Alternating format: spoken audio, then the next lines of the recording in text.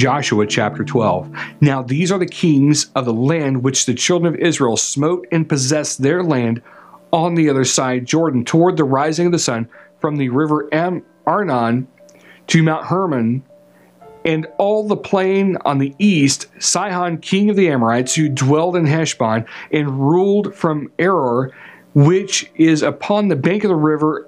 Arnon, and from the middle of the river, and from half Gilead, even to the river Jabbok, which is the border of the children of Ammon, and from the plain to the sea of Chinneroth on the east, and to the sea of the plain, even the salt sea on the east, the way to Beth Jeshimoth, and from the south under Ashtopigas,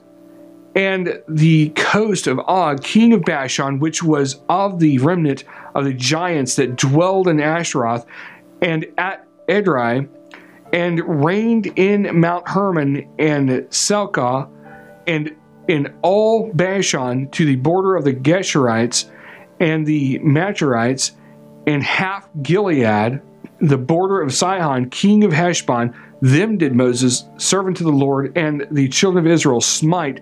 And Moses, the servant of the Lord, gave it for a possession to the Reubenites and to the Gadites and the half tribe of Manasseh. And these are the kings of the country which Joshua and the children of Israel smote on this side Jordan, on the west from Baalat, in the valley of Lebanon, even to the Mount Halak that goes up to Seir, which Joshua gave to the tribes of Israel for a possession according to their divisions, in the mountains and in the valleys and in the plains and in the springs and in the wilderness and in the south country, the Hittites and the Amorites and the Canaanites and the Perizzites and the Hivites and the Jebusites. The king of Jericho, one, the king of Ai, which is beside Bethel, one, the king of Jerusalem, one, the king of Hebron, one, the king of Jarmuth, one, the king of Lachish, one, the king of Eglon, one, the king of Gezer, one,